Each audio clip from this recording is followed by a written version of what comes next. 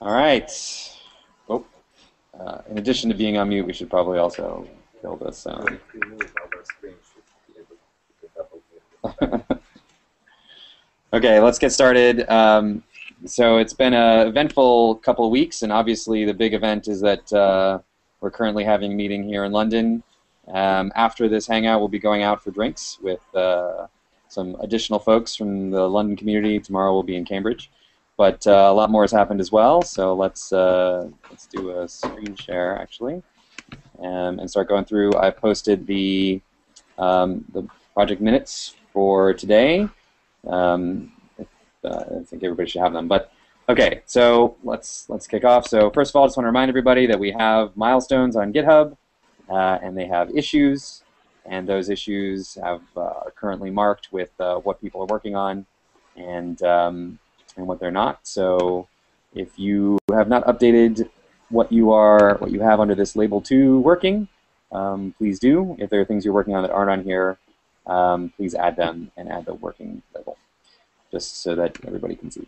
Okay, dispatch that quickly. OpenWorm wiki continues to be worked on. All right, third point, John White. I think that happened since the last hangout. So John White, the father of the Connectome, has emailed us out of the blue and said that he likes our project and would like to help. And then I followed up in that conversation and asked him if he would be willing to be on a hangout with us, and he said yes. And then in speaking with Steve, yes, he said yes.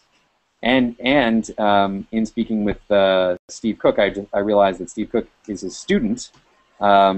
Steve Cook studied with John White for 3 years, but wasn't the one who told him about the OpenWorm project, which was also really interesting. So anyway, I think making it a journal club will make a lot of sense. I have hopefully we'll set this up to get him up with the Google Hangout soon. But Steve said that he's a very enthusiastic guy, and will probably be very happy to help us. So look forward. Is it separate from the class from the other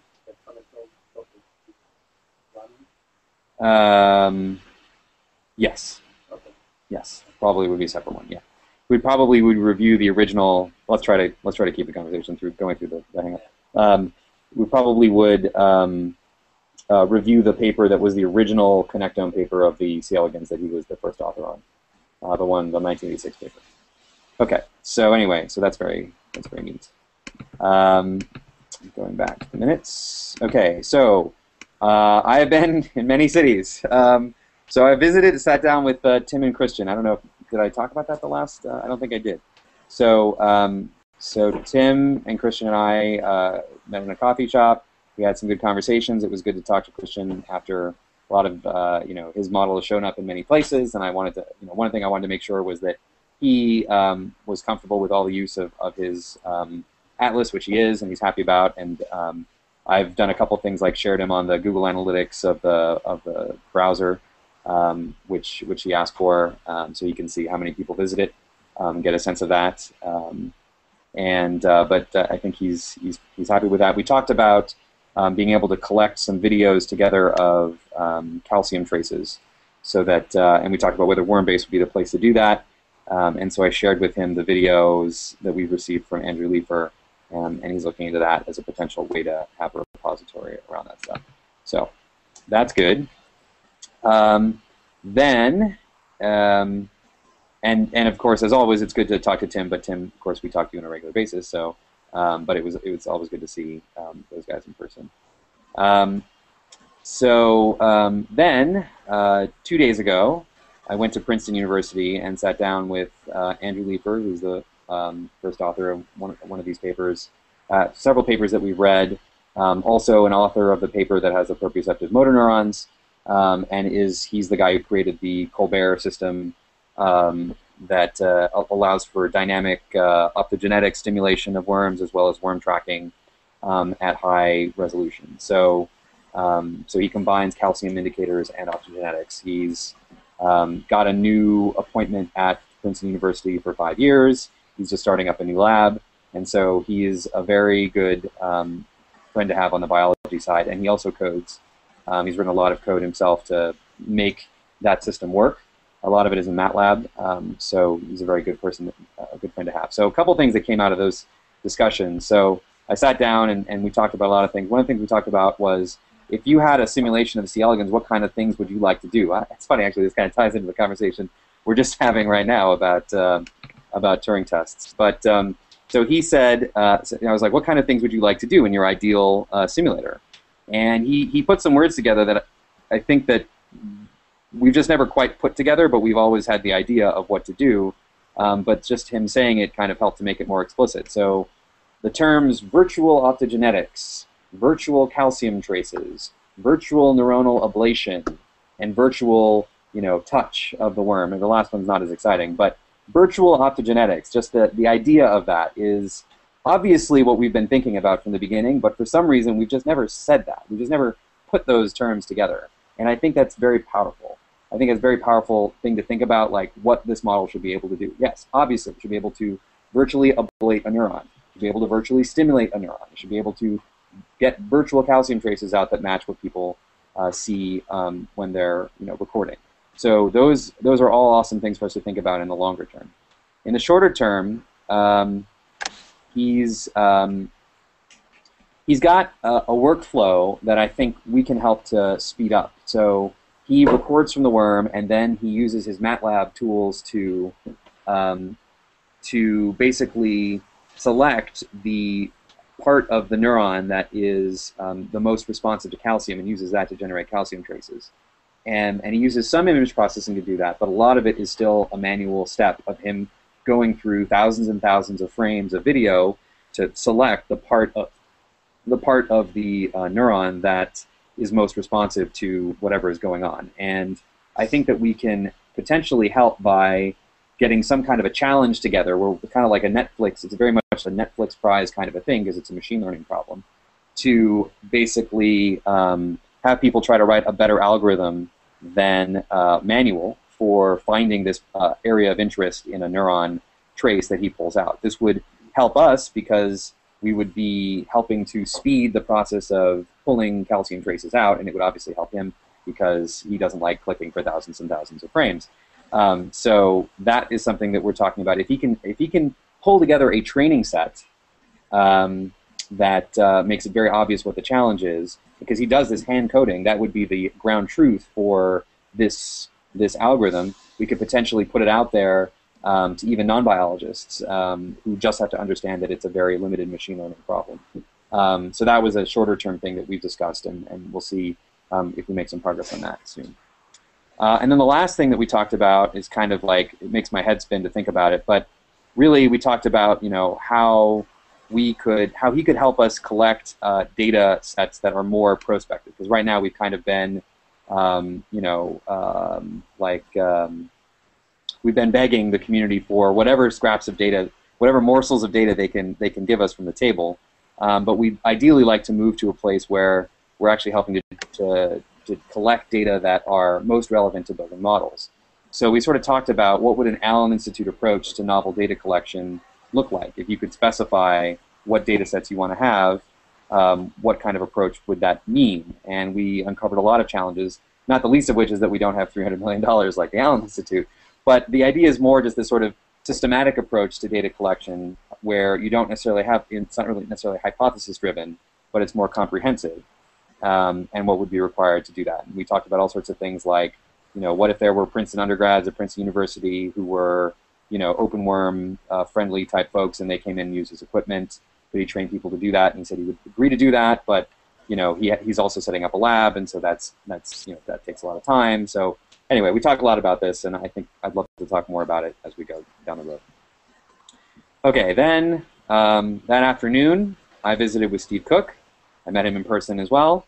I hadn't met him in person before, and we talked about a couple things. One of the things that he said, in addition to explaining to me that he's John White's student, which is really cool, is that he had a first look at the open source Brain 3D browser and the connectome in that, where you can select the different neurons, and he really liked it. And then he showed it to his advisor, Scott Emmons, who is the author of a recent connectome in the Mail wiring diagram paper. And he said that they both collectively thought that it would be really exciting to actually see the positions of synapses in that visualization, because they struggle to convey where the positions of these neurons are in 3D, in 2D, in any D, because they don't have access to efficient rendering engines. So he said that this would be a way that they would be very excited to get more involved with NeuroML if they could get that back out. So something for us all to collectively discuss is if it makes sense for us to want to push that technology forward.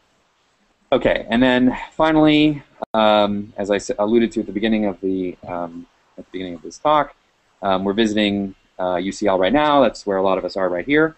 Tomorrow we go to Cambridge. So first of all, thanks very much to UCL and the Silver Lab and to Ford for setting us up here, giving us some space. Really appreciate that.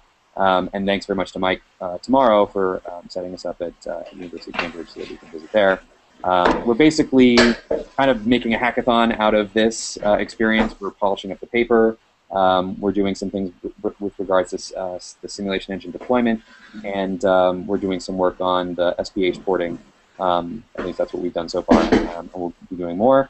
And as well, a little bit later, we're going to go and meet some other community members and get dinner and such. So for those of you not here in London, I'm sorry. I look forward to getting us all together soon. We're going to try to be very transparent about all the things that we accomplish here starting now. So let me shut up, and let's go around then to folks and see what kind of other updates there are outside. So let's start with the folks who aren't in the room, since we've all been talking, which I guess we didn't get Andre in the end. That's too bad. So Sergey, you're on deck, sir. How are you doing? Oh, fine, thank you. Good. What's new? About fluid bullet, I wrote a mail, everyone. Also, I'm working on configuration generator, which should generate configuration for SPH engine, and I'm pretty close to end of this, and soon maybe tomorrow, maybe Monday, I'll put it somewhere where everybody can take it and look.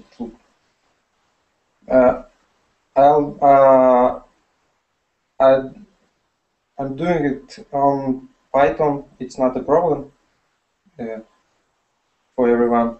I think, or should I do something else? You're doing what in Python? Configuration generator.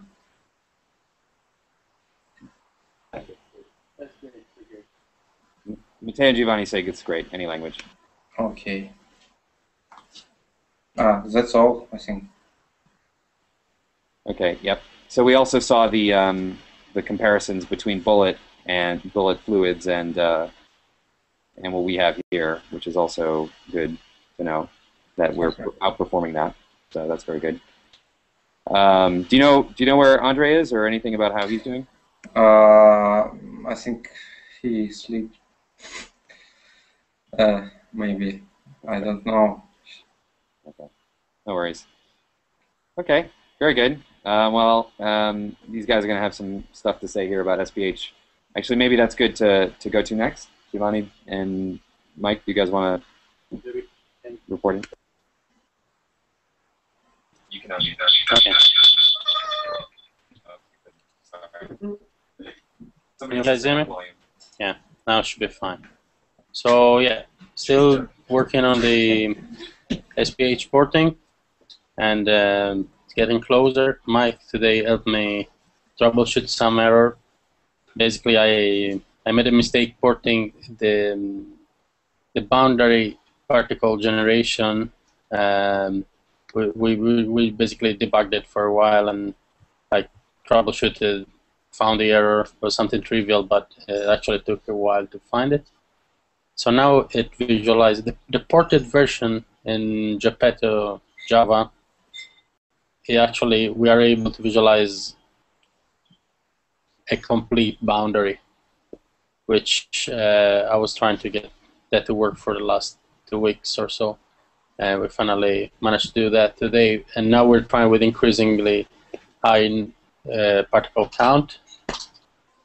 So yeah, that's good news. We also put a liquid particle in it, and it didn't crash, which is good news.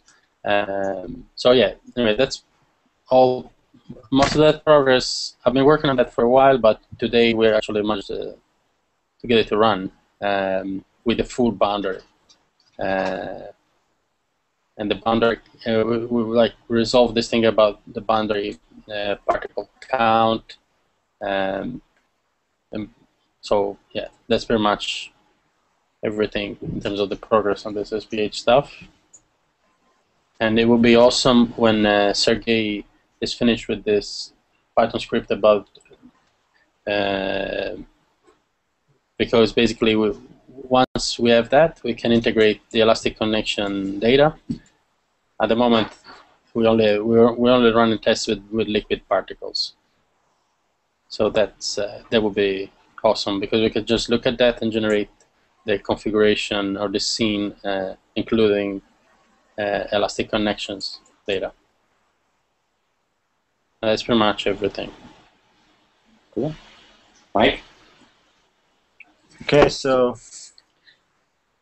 since the last Hangout, I've mainly been working on and trying to get the deployment for Geppetto to work on my machine. Not actually trying to modify it, just trying to see if it was installable. So far, I've not succeeded. Well, I have, but the SPH bit is still not working. We need to understand why that is. I've also just been working on libneuroml. So those are the two things that I've been working on, and obviously today been helping Giovanni diagnose this problem with the SPH, which now appears to be resolved. What are you doing with libneuroml? Right now I'm doing quite a large refactoring of it. Really? Yeah. What? Why? To what end? Pardon? Make it work for NorML 2, or more efficient? Make it more efficient, more understandable, more extensible. Yeah, just make it better. I'm quite close. It's basically done. It's just a case of writing some unit tests and, you know, getting the documentation up to scratch. Just as, you know, it's the 80-20 thing. And I probably just put some work into it this weekend, because I've self-imposed a deadline for the 26th when we're having a meeting about NeuroML. So I'd really like to get it done for then, for the 26th. That's really with a view to continuing my work on Pyramidal, which uses libneuroml as a backend. This is the Python NeuroML library. This is Python NeuroML library. Yeah, because there's also Java. They can't hear you. They can't hear you. They have to hear you. Yeah, I just didn't want to put my microphone and try it. And that's what I wanted to avoid. So we're just figuring this out. No, okay, go now. No, I was just asking about libneuroml, because there are two of them. One is Python, one is Java, but the Java one is no more. And I just wanted to make sure that Mike wasn't working with the Java one. So sorry for looking at the wrong place. It's very difficult to look at the camera when the person that I'm talking to is behind me. No, I'm working on. I'm working on the Python one. Okay. My main motivation is the selfish one. I want to get Pyramidal to work, and it could probably be like 80% of Pyramidal is libneuroml, and so I wanted to have really nice, efficient, understandable. I'm not sure if they can. And yeah, I've been working on that, and this is pretty relevant to the OpenWorm project, especially if Pyramidal has a wrapper into Geppetto, so we can get up and running with a multi-compartmental simulator until we have something native. So yeah, that's what I've been doing. Great. Good stuff. Matteo, maybe you should be there. Yes, so I started doing a couple of things. So I updated the NeuroML bundle for Geppetto to use the, basically I started renaming it to org.geppetto.model.neuroml. We'll have to rename eventually all the bundles that we have there that at the moment are called still org.openworm.simulation engine, and one of the nice outcomes of the renaming is that it's going to be easier to see the bundles in GitHub because the name is not going to be too long. And so I started with the NeuML bundle, and I started also creating the wrapper for JLambs. So I created another bundle that now exists in the repository called org.geppetto.solver.jlambs, and I added some tests which are not working at the moment. I need to fix how to basically feed the LAMPS component types to the in this other way that I'm using JLambs as opposed to the canonical way that it was used. And on Monday I will talk to Robert Cannon as well, so that I will try and get exactly how to fix the problem that I'm having here. We need to add something and to put maybe an API layer on top of what we have. Do you have geppetto.org? What does it? What do you mean for it? The website. Do you own the domain? No. No. Does anybody own it? Is it available? I never looked at it. Okay. Okay. But otherwise, the other thing I was doing today was to, well, beside other bits here and there, I started to look at what is the best way to have our own Maven repository, so that we can start putting all the bundles we have in some place that then we can reference from the home. And that is ongoing. We might do it through Sonatype. I need to complete the analysis and see what are the pros and cons of doing it through GitHub or through Sonatype. Cool. Okay. Tim, I know you're going to be in and out here, but do you want to say something here now? At this point?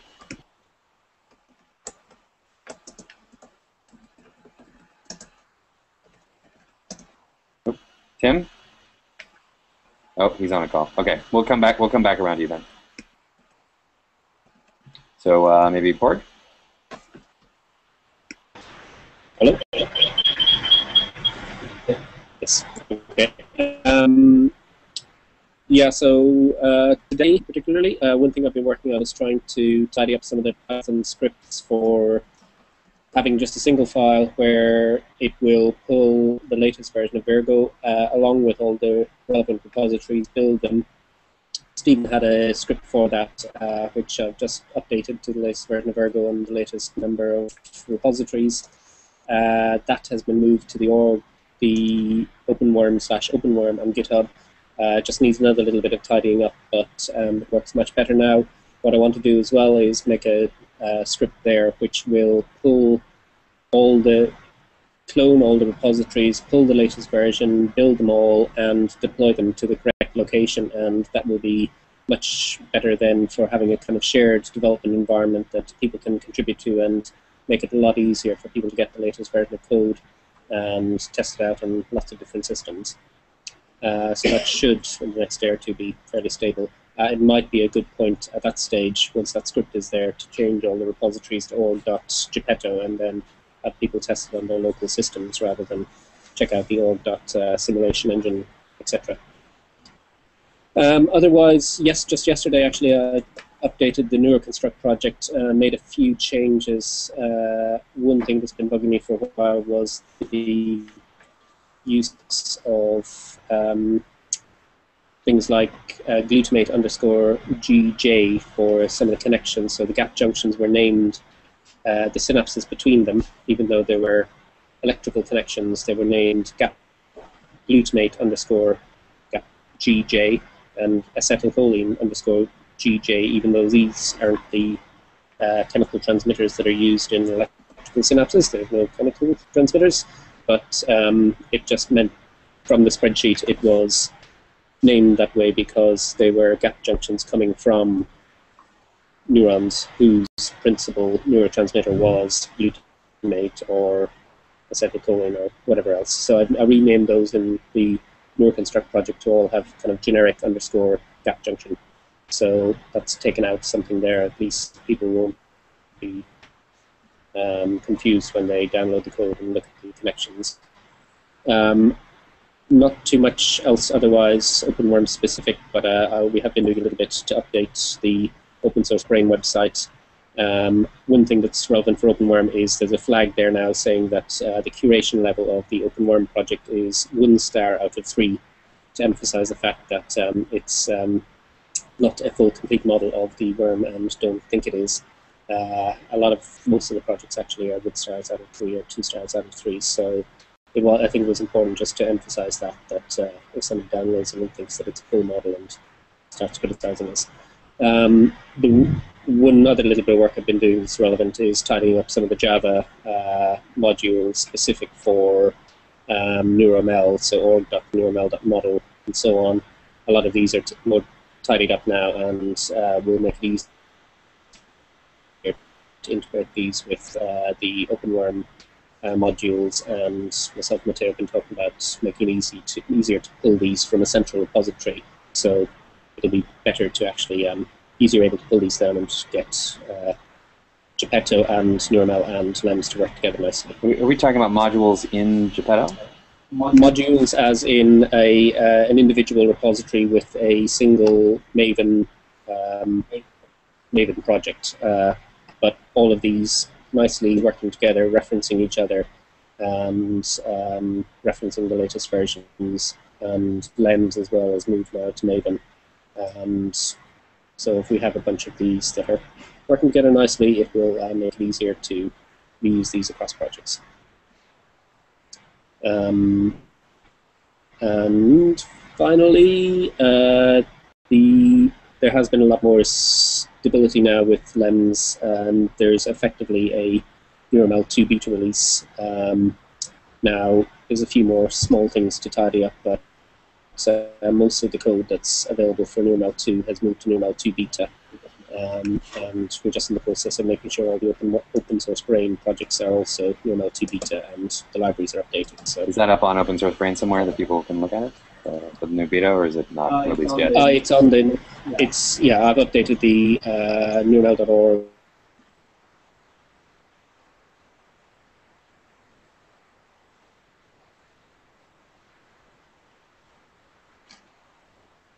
Okay.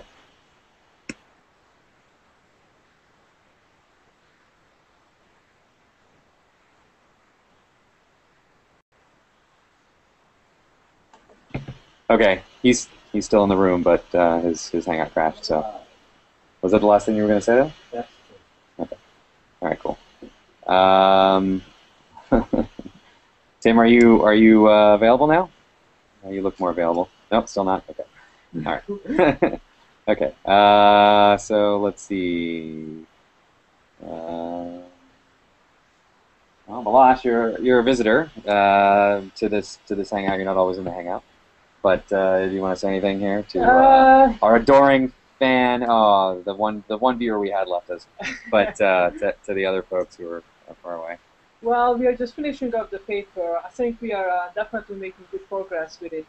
It's converging somewhere. We are not just quite there yet to submit, but I think we are making good progress. Basically, me and Stu went through it today, and we have identified a few issues. But the point is, as those issues are getting more minor, and yeah, it's heading somewhere. Tomorrow, Cambridge, all of us are going to sit down together and discuss the paper from A to Z. We're going to go through it all together. We're going to polish it up, and then what we discussed is that we're going to distribute it to a few scientists. For example, Netta Cohen, who studies C. elegans in Leeds. Barbara Webb, she's a professor of biorobotics in Edinburgh, and well, she's just very sympathetic to the project, and to my supervisor, Matt Nolan. So a few people in academia get their feedback. I'm sure they're going to have some good ideas. We're going to work it into the paper. Again, one more round of polishing, and then we're going to submit it. So it's a slow process, but we are making progress. So that's everything about me. Yeah.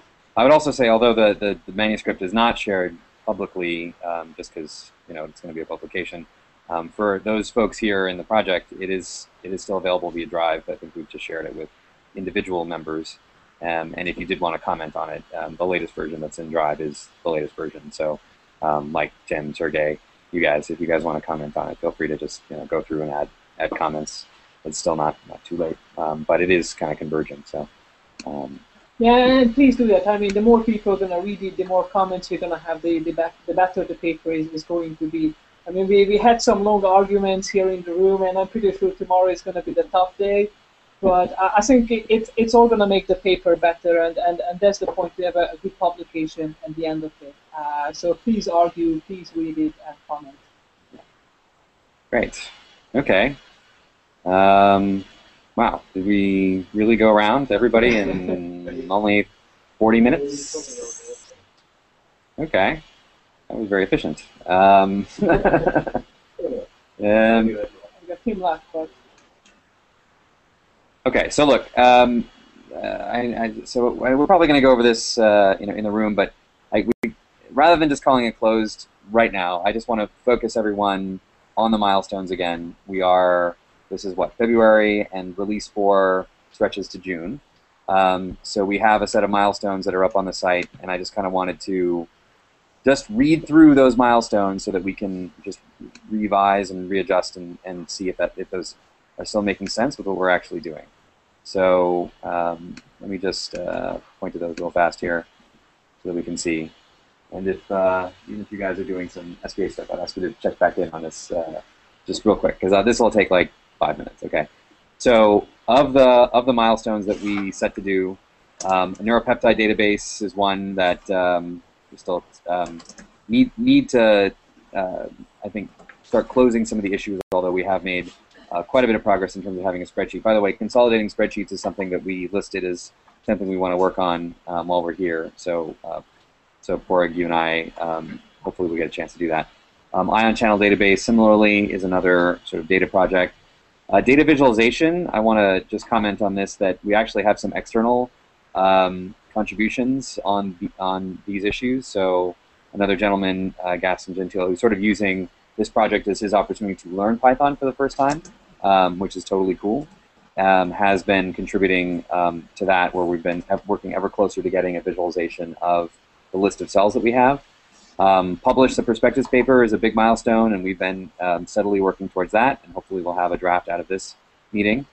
Synapse position crowdsourcing is always sort of a slow process, but I think we now have a clearer path with the data that we received from Steve Cook a few weeks ago, and we'll be talking more about that while we're here. Documentation and packaging, there's really a lot of issues. We should actually start closing some of these.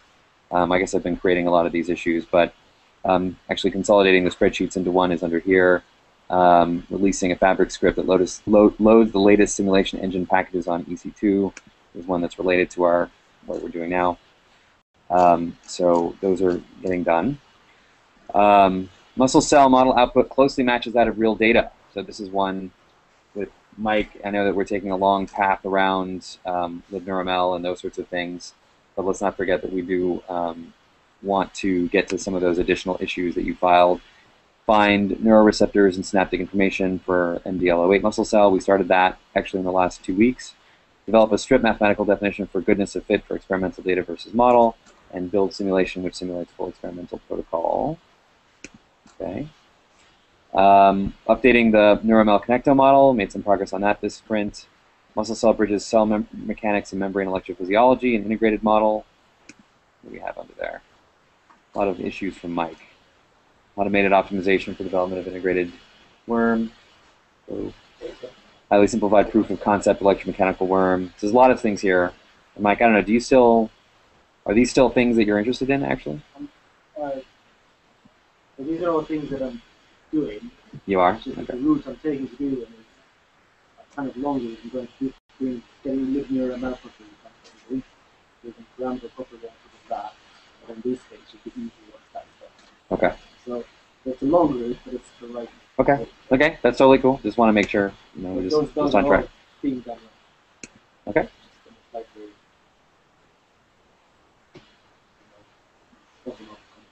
Okay. on the mechanics engine, solve the PCI SPH integration problem. I don't have to say a lot about that. I know that there's actually a large effort now on SPH between the porting and the efforts that are still happening back in Siberia. The multi-compartmental neuronal solver. So yeah, that's actually a point. Hey, Matteo. So we had a meeting about this, I think in the last sprint possibly, or before that, and we had some directions on that. What you're doing now with going back and wrapping LEMS, I think, is related to that, right? Yeah. So okay. So those are what you're doing and making progress there. We do want to loop in this other gentleman, Jim Lacey. That's right. That's one thing I did not update everybody on. I met one-on-one with him, and I directed him to install the simulation engine, and that's what he did on the list. So when we talk to him later today, we can start from that point and to figure out how maybe he can help with some of this. So be thinking about what pieces of what you're doing make sense to. And I think we had some discussions about this, but we'll see him in another hour or so. And then Geppetto platform first release. We've closed some issues here. It looks like for this first release, the things that are left are things more like documentation and renaming bundles. Okay. Okay, so that's... Okay, could you add that?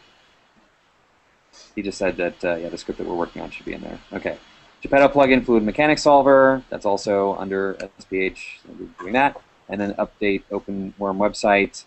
The only reason this isn't closed, because we do have a new website, is that we're still holding it open for some issues related to translation, which is kind of in the court of one of our volunteers. But he said he will get to that and work on that soon. So, okay, good. Thank you for bearing with me for an additional 5 minutes or so to review these things. I just think it's always good to take a step back and look at the big picture of what the milestones are and where we're going, and how the individual steps that we're taking down in the details relate to the bigger picture. So, okay, good. So, Tim, still on the call?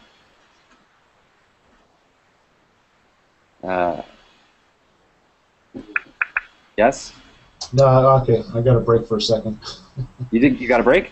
Yeah, just for a second, yeah. Good. Is there anything you want to say and No, contribute? I really didn't have much to add. I mean, I've been working on some of the data representation and stuff, but just haven't made a lot of progress. Every time I do something, I spend a few hours doing it, and then I look at it and say, this sucks. So I decided to try to do something else. But what about the web-based version of that visualizer that you showed me when we met together? Yeah, I mean, I can go ahead and throw that out, but to me, it's just so cluttered that I don't really know if it does as much good. I can send that. I don't know, who should I send it to? Like Mateo or? You can just send it around to the. I mean, you can post it in Dropbox and post on the list if you don't want to circulate it too widely. But I think it's cool enough that we should just have a look at it. Oh yeah, I have no issue with that. I just personally didn't think that it really represents the data very well because it's going everywhere. Okay. Well, I mean, I'll leave it up to you. But I'll let you guys decide that. Yeah. Yeah. Okay. Cool. Thanks. All right. Sure. Sorry about the fact that I've been kind of. Oh no, not a problem at all. Okay, good. Well, does anybody else in the room have anything to add for the good of the order? All right. Well, we will call this a quick one. We will break. Thanks, folks, for joining, and we will meet again in another few weeks. Okay. Right.